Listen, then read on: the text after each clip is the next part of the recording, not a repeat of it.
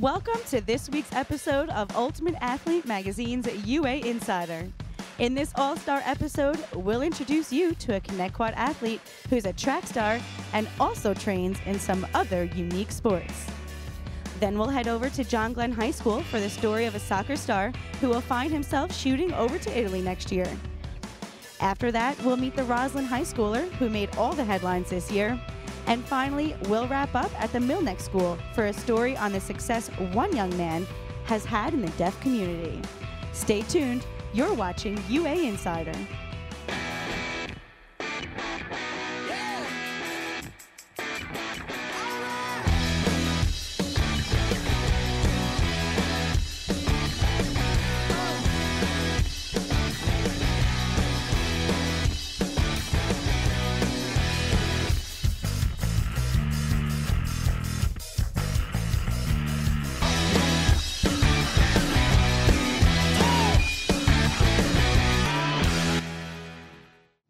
Hey everyone, I'm Jessica Peters, and thanks for tuning in to this week's episode of Ultimate Athlete Magazine's UA Insider, where each week we strive to highlight some of Long Island's most dedicated individual athletes and teams.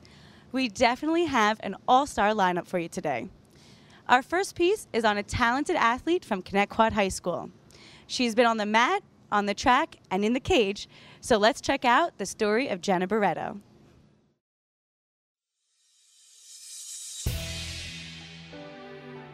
Hi, my name is Jenna Barreto, and I go to Connetquot High School. I started doing karate when I was 8 years old, and then I went into Brazilian Jiu-Jitsu when I was 11.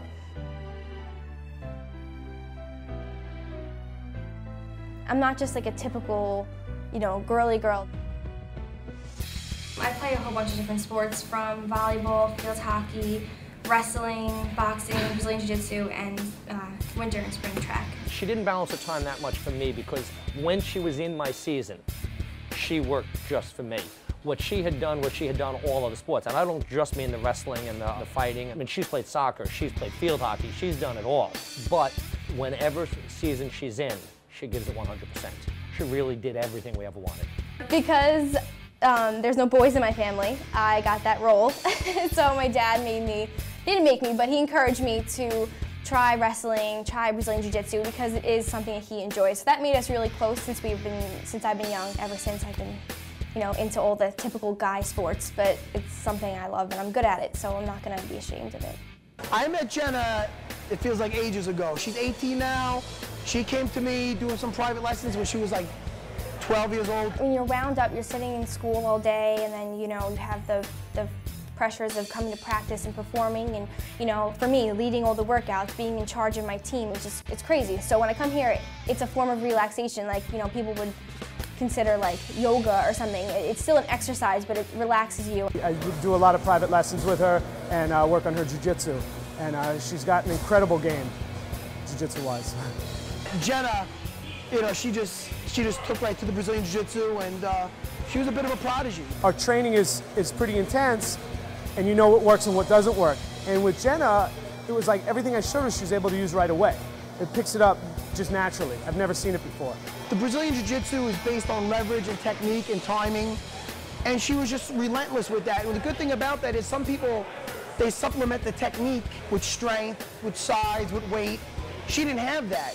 So she was relying 100% on technique, and she picked up the techniques very quickly. You put your body to that limit, and you keep pushing it and pushing it and pushing it until it just becomes susceptible to it, and you can do it without even thinking. So Jenna used to depress a lot of the boys that were training here because she was just very aggressive, just from move to move to move, and hard to slow her down. People here at Serra's place, they embraced it, and everyone loved that I was the only girl or one of the only girls here, and I was so young, and I was like competing with all the guys, and made me feel like I was important. We kind of treat our women like special. We'll take care of them, we'll show them like on the side and have them train and make sure they don't get hurt and make sure that everybody's treating her the same. I feel like that I train as hard as the guys, and I do as much as the guys, and I don't think I should be treated differently because I'm a girl. I feel like I'm on the same caliber as them, so why treat me differently? Not only was she shining when it was time to perform, so she competed even better than when she was on the mat, She did not let the fear of competition or the fear of losing get the better of her, which a lot of times people do. At first, I was so young, so I didn't expect all of this to happen. I didn't expect to excel as much as I did. It was just natural for me. Jiu-jitsu is a very physical activity, and the more athletic you come into the game, the better off you are. I know she got a scholarship from running, and that's amazing, and I think that helps a lot with jiu-jitsu. Track is going to be my main focus in college. I'm going to, you know, hopefully for the next 4 years, 5 years, hopefully, you know, end up being All-American in the 800, and we'll just see what happens. She's going to start out by really helping them on relays. I think that will be the first thing she'll do.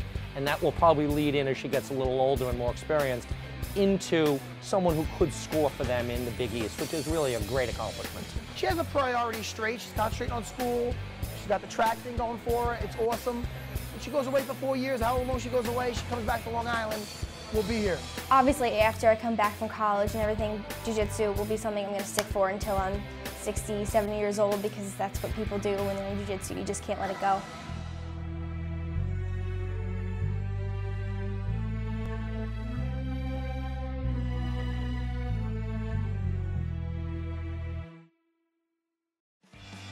After the break, UA Insider will be back with the story of a soccer star who will be shooting over to Italy next year.